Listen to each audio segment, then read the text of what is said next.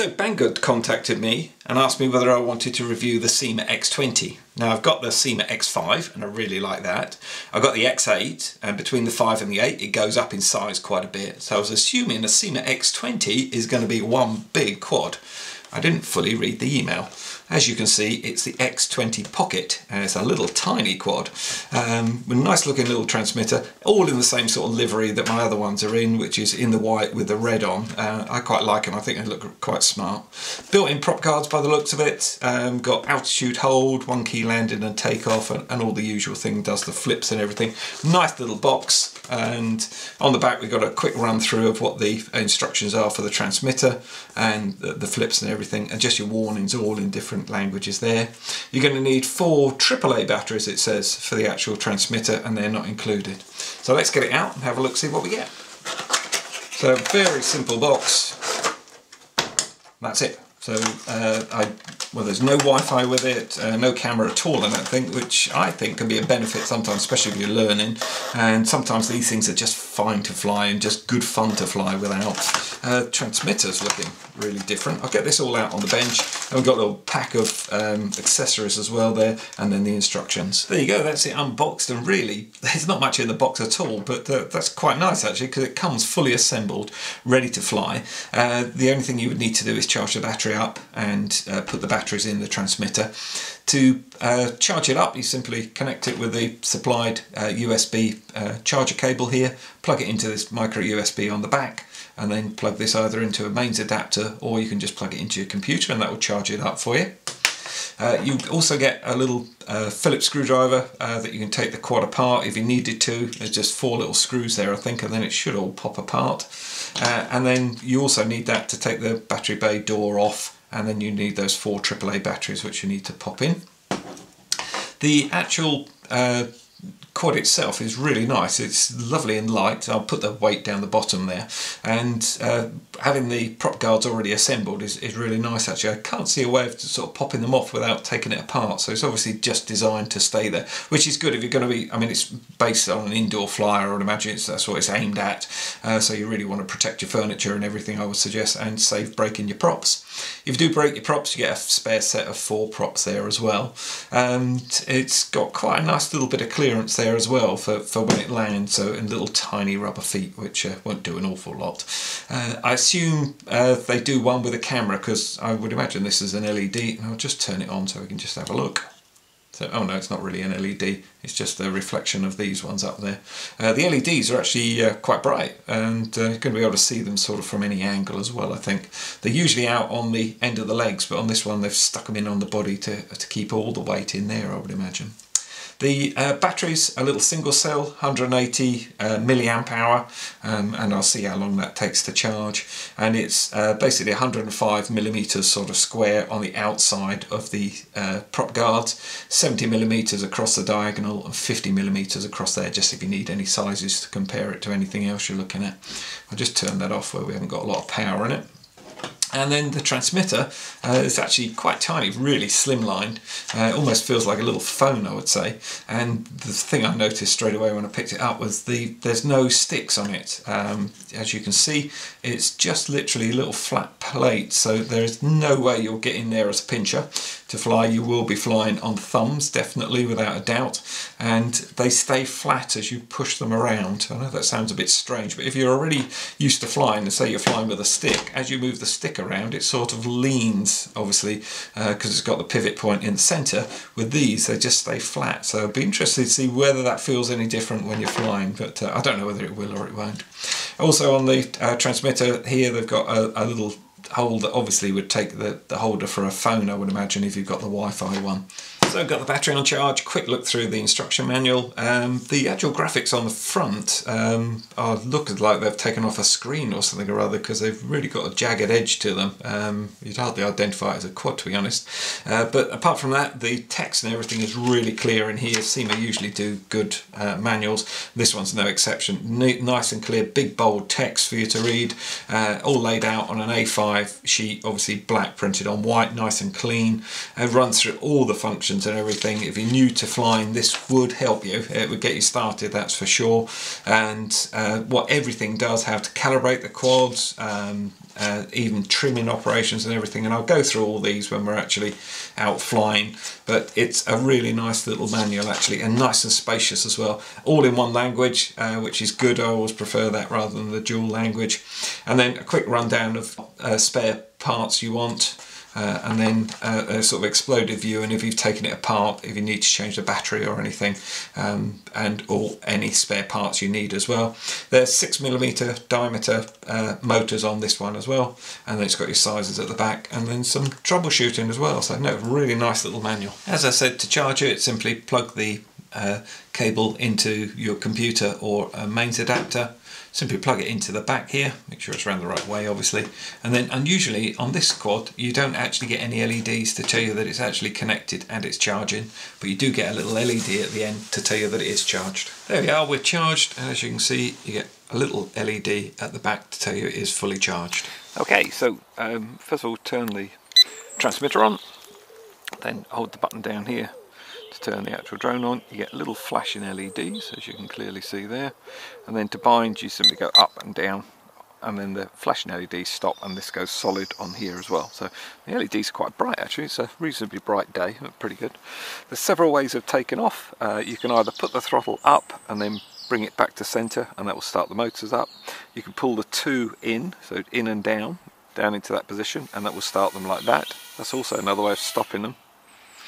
You can, that just shows you how to start it that way. And then if you want to stop them, you just simply hold it down for about 2 or 3 seconds down the bottom there. So whether or not it will drop out the sky if you do that, I don't know, but a little quad like this, 2 or 3 seconds is actually going to be quite quite a long time to descend. It shouldn't be that high anyway. And the other way is you can do auto takeoff, auto landing with these 2 buttons here. So let's just give that a go. Oh, and you get a warning as well. So. Hey, that's actually quite nice. Whee, quite precise.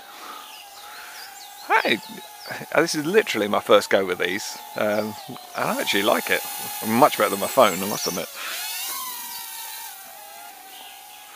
Yeah, very slow, lethargic flyer, which is fair enough. Well, as you can see, it certainly does everything. I'm going to pop it up into high rate, so simply press this one here. You get a big beep. The size of the transmitter and the amount of beep it makes, pretty impressive actually.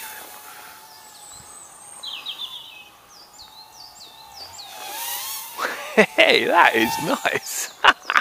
I didn't think this would be so much fun actually. I don't know why, because Symas really do a good job. That's good, yeah, nice going. I'm going to pop it up, hold down the flip button, that's this one here. You have to hold it down and choose a direction. There we go. Whoa, it's a nice little flipper. If you like flipping, yeah. Very good indeed. Yeah, nice and precise, look at that. So that's yaw in high rates. Well, come back here. There's a tiny bit of breeze in the garden, that's about all it would take with this. So that's yaw in high rates, and that's low rate, so drastically different. And it's just got the 2 rates with it as well. Whoops! Just showing that the prop guards do work really well. I'm going to try headless mode, so that's just simply hold this one down here. There we go. Cool, so you get that beep beep beep forever. And you can set the headless mode when you're first setting it up. There's a process that it gives you in the instructions. Well, that's certainly headless mode. Not something I really like. So, taking that back off. Oh no, I haven't. Let's just change the rate. So hold that again. You get a huge beep, and now it's back into normal mode. So yeah, that's much nicer. Well, let's do a quick range test then. I mean, from what I've seen of it flying so far, it flies more than far enough anyway.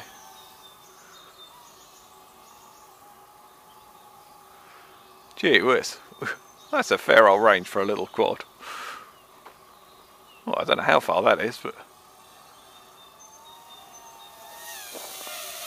And the altitude hold works really well. I mean, these controls, I'm impressed with this, I like it, it's good.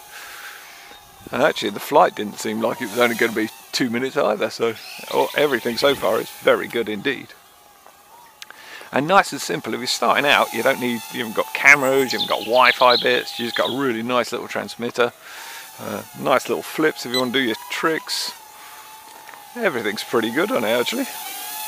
And those LEDs, even though it's reasonably bright, they're pretty good. Yeah, very good indeed. And nothing's too aggressive, even in high rates. Yeah, it's nice.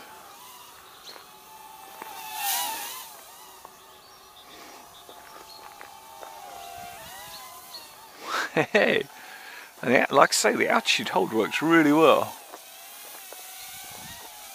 Descends reasonably fast as well, which is good. It's got an auto landing on it, so let's just do that. Like I say, it's drifting around a bit, slight bit of breeze. Just going to press these two down. Oh, you get a nice big beep. Oh, that lands quite. Whoa, it's doing the Tigger bounce.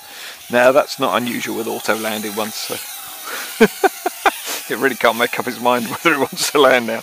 So just hold this one down, hold your throttle down, and it'll kill the throttle anyway. So, and again, like I say, several ways of starting this up as I showed. Oops. Oh, there we go.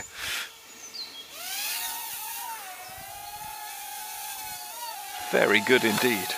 Let's pace out how far that was. 1, 2, 3, 4, 5, 6, 7, 8, 9, 10, 11, 12, 13, 14, 15, 16. The best part of 20 metres then, which I think is more than adequate for something this size. To be honest, if you're flying more than that away, you won't even see it anyway. The only time you might see it would be at night with those LEDs. I like to say, lovely little precise flyer. I'll go and do something drastic now and fly straight through some leaves and that. Ah, it does it really well. Nice. Hey, we got flashing LEDs. It's really nice. I'm going to run that out just the way I tend to run the reviews. I wouldn't recommend it if you're obviously this is going to be your pride and joy, but it just sometimes you get a really long flight afterwards, so and you can damage your batteries doing this though, so just be a little bit careful. There we go, that is definitely gone, as you can see. There we go. So I'm going to bring that into land and just stop it, and of course you could hand land, hand take off as well with this thing, because it's really nice and light and lovely looking, and a really nice little fly. Excellent. Well done, Syma. So what do I think of the little Syma X20? Well, I usually get negatives out of the way first of all, and to be honest I can't think of any negatives with this apart from the usual one of I would have liked these to have been marked up to tell you what they are. To be honest, it's such a simple flyer and so easy to use. You honestly don't need it. Once you've flown it once, honestly you just know where everything is. Really simple. My one, this button is completely dud on my one, by the way. If you want to set the trims because it's drifting, I would first of all calibrate it, and that's all in the manual. Or to set trims, you turn it on obviously, get it all connected up, then you hold this button down and you set the trims. But mine has no problem whatsoever, flies really nicely, and it should do straight out of the box anyway. The flipping was good, it was a good little flipper, and the rates were definitely different. That's what I really like it, when it's got a very low rate. So if you're a beginner you can just start and get used to it. Really nice and slow, everything's nice and slow on it and controlled, and then when you get a bit better, kick it up into high rates, and then it really gets a big move on. So, and it was really good fun. Even I mean, I fly a lot of drones, so and I was still having really good fun with it. It's a nice little flyer, cracking looking as well. Really little bit of a different design, and I do like this red and white on it as well that Syma seem to be doing on all their quads now. So yeah, big huge thumbs up, paw up from Tigger. Really nice. If this is the sort of thing you're in the market for, I think it would take quite a bit of beating.